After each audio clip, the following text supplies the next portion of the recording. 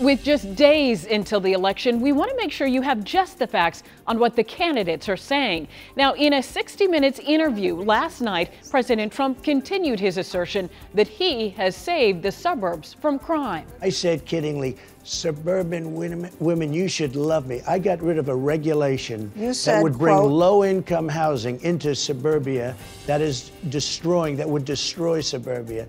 And I said that in a joking way. Now, this statement is false. That regulation, the Affirmatively Furthering Fair Housing, was implemented back in 2015 as an effort to eliminate discrimination and combat segregation in housing.